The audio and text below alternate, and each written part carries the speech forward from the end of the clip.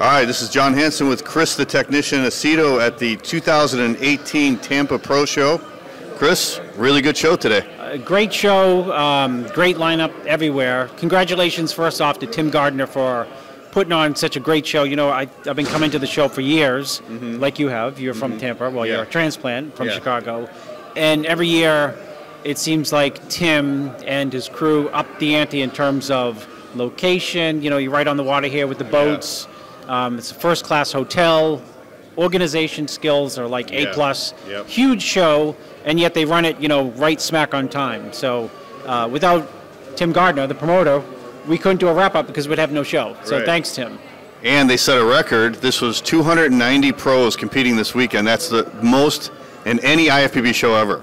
Yeah, it's amazing, you know, what the men's classic physique, the men's Physique, you know, all these new classes that have come around in the last 5 years, the amount of people that they've pulled, but not only people, but quality people. I mean, the depth that you're seeing in these shows in 2018 versus 2015 is like night and day. People who could win in 15 or 14 would get slaughtered, you know, just a few years later. So it's a testament to, you know, the quality of the competitors that are coming in year after year. And there's more and more pros now, so we got bigger and bigger divisions and more classes. And I think Tim is the only contest where he has every division. He has fitness, he has women's bodybuilding, he has everything. Yeah, it's you know, Tim is the type of guy who supports the sport. So, you know, he doesn't have to have every class, but, you know, he's got a passion for the sport. Yes, he does. And he's a businessman, so, you know, the business part could be like, I'm just doing these, but he decides to take care of everyone and have a, you know, great outing for everyone.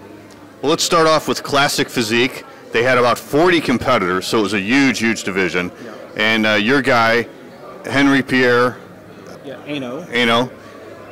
displaying an amazing physique. Really, really tall, very wide, and extremely small waist. He wins the division pretty handily, I thought. Yeah, I think like, you know, Henri is somebody like one of these guys who's like a template for Classic. You know, I posted a picture, you know, kiddingly on like somewhere on the internet, and I said I took this picture in 1983 because it's like a physique that you would expect then. You know, he's got sweeping lats, tiny waist, deeply separated quads with a, you know, a decent sweep, but not the crazy sweep that you'd see at, like, obviously people in the open. So great skin texture, broad, looks good in all the poses. I mean, it was his show. You know, I thought he was like the you know, hands down winner. Just because he typifies, I think, what people expect or what they envision when they say, you know, classic. He's truly got classic lines. What you're over 40 or 30. So what you think? You've been around the sport. When you showed me his pictures yesterday, I was trying to think of the last guy I saw who had a waist that small, and the only one I could think of was Brian Buchanan. So that's it. Brian has a different type of physique, thicker, I think, upper body. But Henri looked great. Bigger, much bigger in person than he did in your pictures. He's got that tiny waist, but he's a big man. He's like really tall, and he really dominated the division, I thought. And his legs, like you said, I agree, they had that crazy separation. They weren't super big, but really perfect for Classic Physique. Yeah, no, I agree. And, you know, he's off to the Olympia in 6 weeks. So second place was Keon Pearson. Keon Pearson is a young guy, short guy, that stacks up well against anyone in the classic division because he's got round muscle bellies. I'm sure he's heard that to the nth degree. He's got, you know, a vacuum which doesn't define you as being classic. Just because you can do a vacuum doesn't mean you've got a classic lines. But he's got nice lines, nice shape.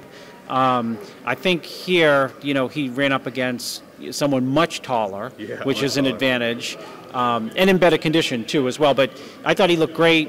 He could have been a touch sharper maybe, that's nitpicking, but he's someone, I think he might be qualified for the Olympia, and if he's not, he's somebody in the future who will be in the mix for a good slot. I remember seeing him actually, I think it was at the Olympia this past year, one of the pro shows, and I was hugely impressed because he looks good really from every angle, and that's part of, you know, that's part of bodybuilding to look good from every angle, but I think in classic too, you really have to look, you know, like you have flow from every angle. Yeah, he's got a very thick physique, real good legs, and he does have that vacuum, and like you said, he was showing that off a lot. Yeah, so if he's not qualified for the Olympia, you know, I'm sure he'll get there soon, and if he is, which I actually think he is, you know, anything can happen at that show, because what's interesting about classic is everyone looks a little bit different. You know, you got like a Henri who's tall and he's short.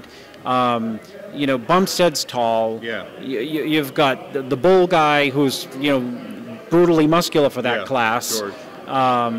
You know, so Reagan Grimes, Arash Rabat, everyone has totally different, you know, Brion, the winner. Yeah. You know what I mean? Yeah. Everyone has totally different lines and things that are unique to them. So it's kind of sort of a little bit hard to judge because people are so different looking. Yeah.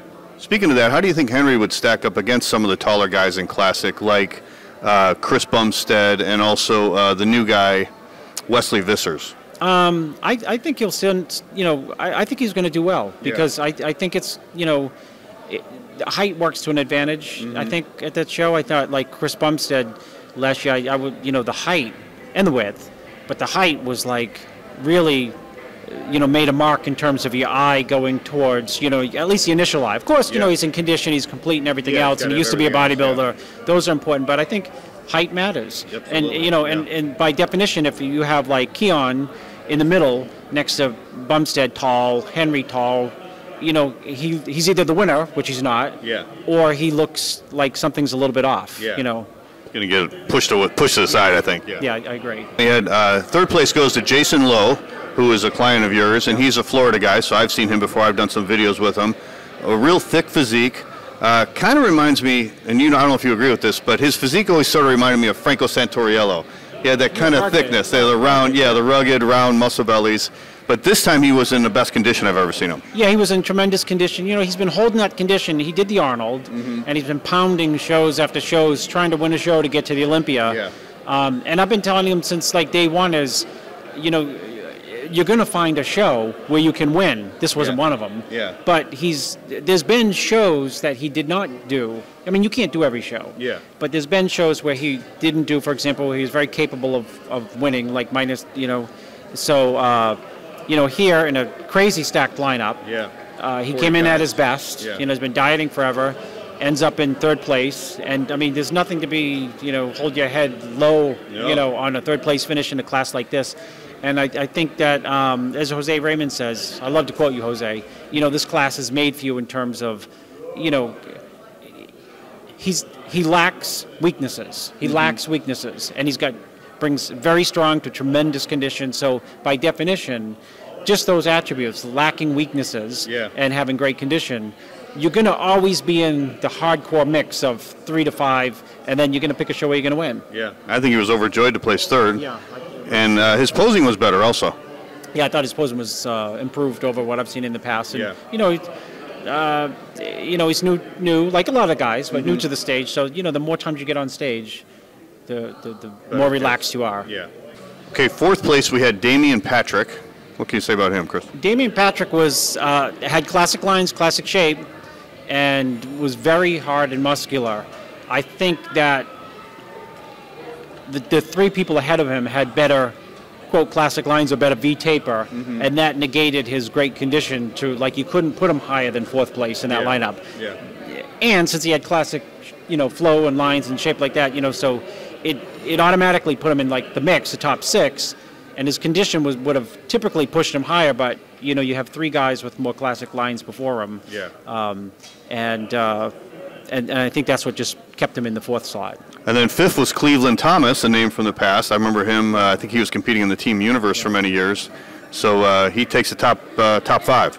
Cleveland looked very good, and I thought he looked like a bodybuilder. And it's hard to explain. You know, someone asked me, what is classic? I said, I know it when I see it.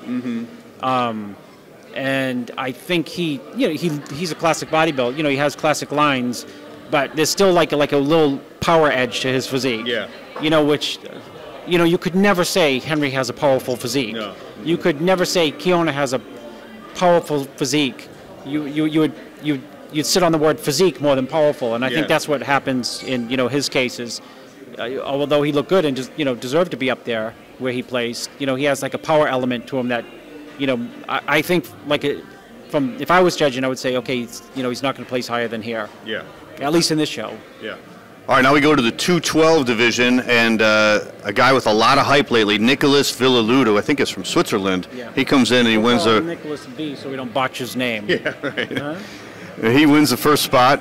He gets first place, displaying an amazingly massive physique, super big legs, super big arms, really freaky looking, kind of like a Lee Priest type of physique, sort of. I was just going to say, he reminds me like of a Lee Priest, but the downside is it reminds me of a Lee Priest. In other words, you know, he tremendous amount of muscle, tremendous amount of density, very, very good condition. But he's already looks like almost too big for the frame, if that makes sense. Yeah.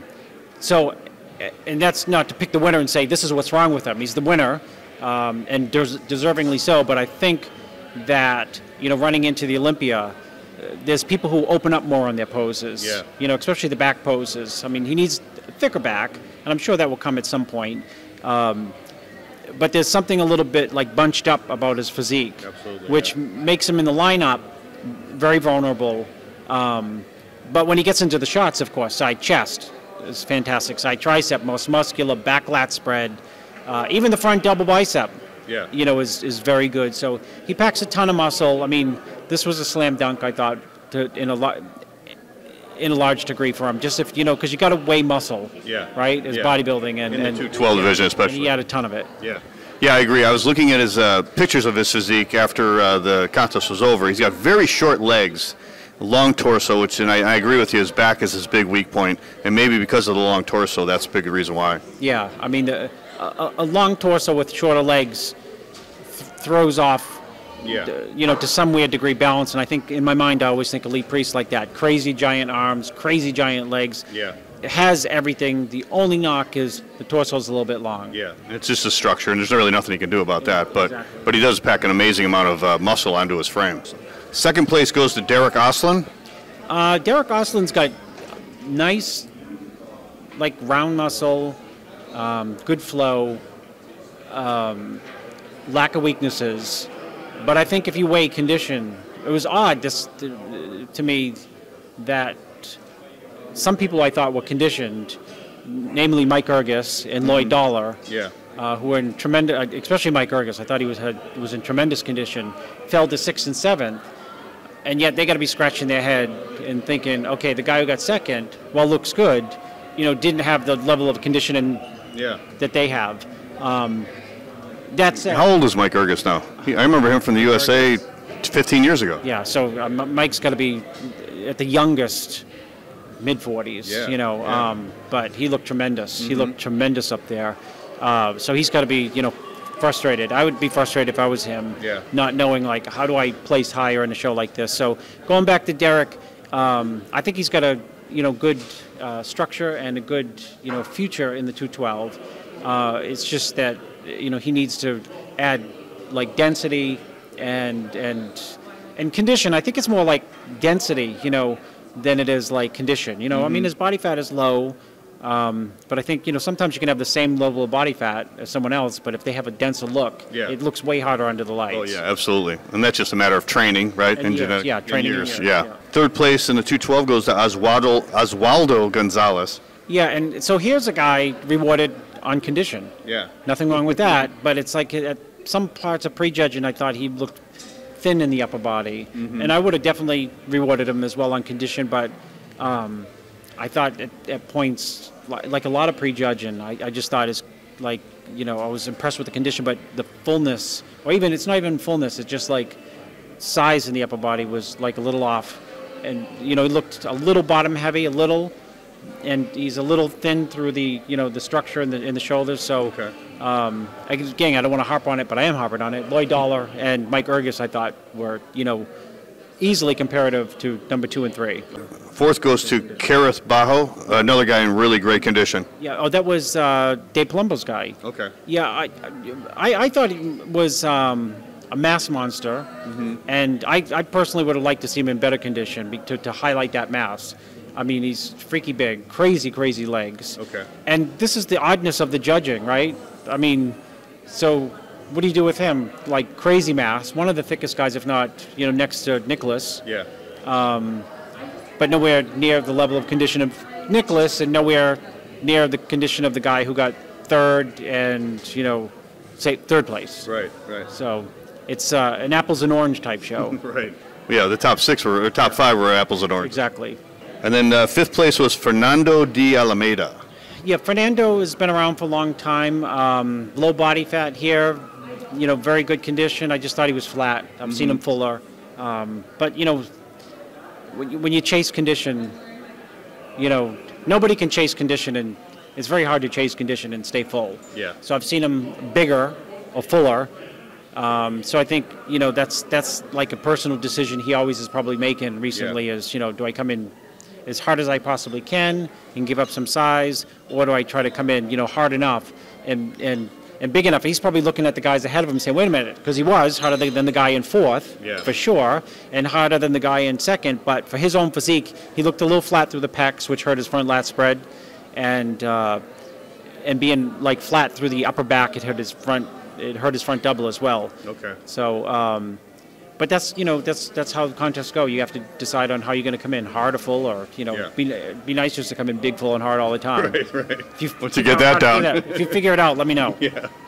All right, so now we go into the men's open. Now this was one of the most exciting men's open bodybuilding contests I've seen in years. Yeah. We had a real battle between Sergio Oliva Jr. and Alexis Rivera from Puerto Rico. They had a big battle at the prejudging, and then they carried that over to tonight. Another big battle. Yeah.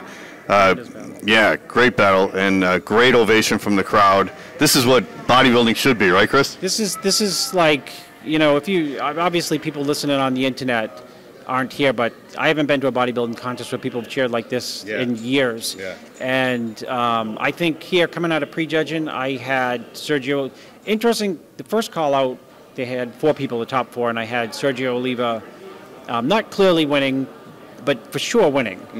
And then they called those Sergio, who ends up second, and Alexis, who wins, the last call out of prejudging together. Yeah. And I thought, well, that was quick. The guy who got Alexis seemed to really tighten up quickly in prejudge, and I thought, well, maybe, was his nerves, because when he first was in the first call out, he was hard for sure, but just not really popping. And then that last call out, it seemed like he closed the gap, but for sure, I thought that, in my mind, Sergio was winning. Come back tonight, and I thought that Alexis was tighter than this morning, and actually had a fuller look than this morning. His color was definitely better than this morning. Okay. And they compared those two like we haven't seen people being compared in years. Steve was holding the poses for so long. It seemed like a posing clinic. Yeah, and not only after that, it just run them through it again. Yeah. And you could feel the genuineness of we're not sure. Yeah. At that point, you could feel that was a lot of times when they call 2 people out at the end, it's a show. Yeah. They know who's going to win. They know who's second. It could be a blow. It's close, but let's compare them. Put on a show, whatever. You could feel when they kept on calling them and kept on calling them. We're not sure. Yeah. And that's why and that is exactly why the audience went nuts. Yeah. Because they could feel Yeah. the same thing. And there were shots at the end, I think that Alexis won, and there were shots that Sergio won, mostly the same shots they both equally won in prejudging. And you could flip a coin with them. Yeah. I thought Alexis had tremendous legs. Yeah, and tremendous quads upper, striated quads. Yeah, huge quads and striated quads. Especially at night. Yeah. His quads look even more detailed tonight. Yeah. And Sergio's legs are a strong point. Yeah. And I thought Sergio was a little bit better from the back, and Sergio's back was kind of his weak point before. Yeah. But I thought he really brought that up. I thought he definitely had him in the rear double, and back lat spread. I thought he had him in the back lat spread too. I Yeah. did too. Yeah. How about front double, front lat spread? Front double, I had Sergio also. I thought Alexis was harder in the most muscular, especially in the abdominal region. You could see his abs were harder, and he just I think he looked harder overall in the most muscular. How about front lat spread? Probably Sergio because he's got those high lats. So this. Here's my point, that's my point. How about side chest? About equal. Okay, side tricep. Okay, the point is side tricep. I think Sergio hits a pose better. The oddness of it is that I would agree with you, and yet I would agree with the idea that you can flip a coin. So I help Sergio. I have him winning more poses than Alexis, but at the same time, this is bodybuilding. You can certainly leave there, and I mean, Alexis quads was so detailed that you could say like, okay, you don't judge a bodybuilding show like we just did necessarily, like who wins each pose. Yeah. You know, sometimes you're left with first impression, last impression. So although I had Sergio winning lots of poses, Alexis looked tremendous and competitive, and to his credit and Sergio's credit, nobody gave up on that last. No. And when it's close like that, it's usually the guy that has a little more charisma, brings a little more stage presence. Well, that's Sergio all the way, for sure. You still can't knock Alexis. Where Alexis looks a little more reserved. Yeah. But Alexis was hard as a rock, so, I mean, either one. I mean, you can't fault the judges on that. I mean, it was so close. I just thought Sergio, with his, extroverted manner on stage, I thought he was going to pull it off. Yeah, so, I mean, they both look great. Congratulations, Alexis. Dynamite showing. Dynamite consistency to come from where he was second in Vancouver a few weeks ago to hang in there, which is always hard, and do another show. It shows you his dedication to the sport. Third place was Max Charles. Was Max in third at the end? Let's double check our notes. Yeah. Yes. Max Charles was third place. Lots of mass. You can dissect this in two poses: back lat spread, back double, meaning the level of condition that he had there. And it's always been his Achilles heel. Sometimes he brings it in, sometimes he doesn't bring it in. He's won the show previously. He's won the show a couple of years ago, I think Alexis was just so hard and from the back, and Sergio was extremely hard in the back, and that's from glutes, hams, back, upper back, arm details, and I think that's what automatically put Max immediately out of the running for the top two. Yeah, it was a two-man show for sure, and if Max would have came in hard like he did a few years ago, he could have been up in the mix too. Yeah, I agree with you. Yeah. Fourth was Justin Rodriguez. Justin Rodriguez continues to impress and improve. It's odd. I don't think he's worse here, because I hear people saying he looks off here. He's done a lot of shows this year, hasn't he? He's done a lot of shows, but he hasn't run up to against Sergio and Alexis at their best. Right. So, and it's always who you're standing next to, and that's as simple as that. I mean, you can look tremendous, but if you're standing next to someone who's at not necessarily another level, but definitely who breached that level of conditioning for a show like this, then sometimes you look. You look flat, or people say, "Oh, you're flat," or "Oh, you're not hard enough," because they don't know, but because really you're just being compared to a really harder guy. Harder couple guys. Yeah. And then fifth was the Russian Sergei Kulikov, I think his name is. Yeah. I thought he was better 3 weeks in Chicago. When he did Chicago, he was round, full, hard. Here he was hard, and lost some of the roundness that he had there 3 weeks ago. So I think that knocked him out. I think had he been in the level of condition that he had in Chicago and the level of fullness, then he probably would have, been more competitive, for that third slot. Yeah. We got to talk about six, Rashid Olaker. Some of the thickest, gnarliest muscle I've seen since Ronnie Coleman. Yeah.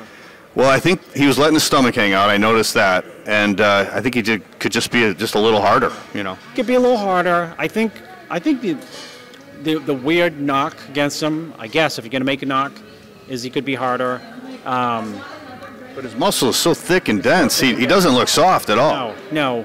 I'm not spitting out the answer because I don't know it. Yeah. I can justify the idea that he's got Nicholas, the 212 winner syndrome, which is a lot of muscle packed on a smaller frame, and it doesn't quite look broad enough. You know what I mean? Yeah, he's not wide, but he's super thick. Yeah, so it's almost like he needs more width for that amount of mass. Right. But out of all the people who probably got to be frustrated, he's going to go and look at pictures and say, I was bigger than this guy and I was harder than this guy. Much bigger. And which is true, which really technically could have allowed him, I think. You could argue him placing as high as third place, as high as third place, and that's about it, know. And one thing I noticed about him, he moves very well. Did you notice during his transitions, he'd come up on his toes and he'd slide doing one pose to the next? He's flexible. Yeah, right. For a big guy like that, he's got a power physique, and I don't think he's going to be moving down to classic. So Henri and Brianna, they got nothing to worry about. They got nothing to worry about. And An Nguyen was also in really good condition. Yeah, An Nguyen is somebody who's, hot and cold. Yeah. He looked good at the show last year. He looked good at a recent show. He was a little off here, even though he was in good condition. I think he was in better condition. Yeah, I shouldn't say he was in good condition. What impressed me was he was much bigger than I've ever seen him, and he's got a great physique. Yeah. He just says he's a dial it in. Yeah, he's got to dial it in. Isn't that a catchword? Dial it in. That's a millennial phrase. Yeah, he's somebody who can walk into a show like this and be competitive for the top 5 any day of the week, maybe top 4, top 3, Yeah. 4, 3, 4, 5, somewhere. It's just a matter of balancing out that new mass with condition. Yeah, yeah. But overall, a great show. That pose down between Sergio Jr. and Alexis Rivera was really one to be seen. Yeah, it was tremendous. And lastly, I just want to congratulate Flex Wheeler. Yeah. For the Lifetime Achievement, the Ben Weeder Lifetime Achievement Award. Yeah, they gave a great video presentation. Yeah, it was a great video. Look at his physique when they showed the videos of it, right? Yeah, it's like, wow, where are those physiques at now? I mean, go Google Flex Wheeler images, and you see they had some astounding video at Gold's training. Yeah. Just everything, pecs, shoulders, triceps, biceps. And the one thing I noticed was he had the thickness. He obviously has an incredible shape, but just that sharp detail that you just don't see that much today. No, you don't see it. Got to dial it in. The striations on the quads and just the small waist with those dialed-in abs, the ripped abs. Wow, it's unbelievable physique. He's phenomenal. I saw him after and congratulated him, and he's inspired a lot of people, both with what he's accomplished in bodybuilding, but he's had the disease and come back from that and all these things. And when they started talking about that, I thought about that, and he did in the car crash and all that stuff you got to go through. Yeah, that's why you need the Bodybuilding Hall of Fame. Dave, we got to get from Flex the seat belt or whatever. right. The seat belt that he wore or didn't wear. No, he did wear it. Yeah, he did. And otherwise, he would have been dead. Bodybuilding Hall of Fame. So when we go and we see the Bodybuilding Hall of Fame, we can see Flex Wheel. This is the car crash. Right. This is the seatbelt from the car crash. You can have the hood or something. Even if we just take a seatbelt from a Dodge Neon and nobody will know. Make it dirty. Nobody will know. All right. Well, for Chris Aceto and John Hansen, we are at the Tampa Pro 2018. Fantastic show, Tim Gardner, for RxMuscle.com.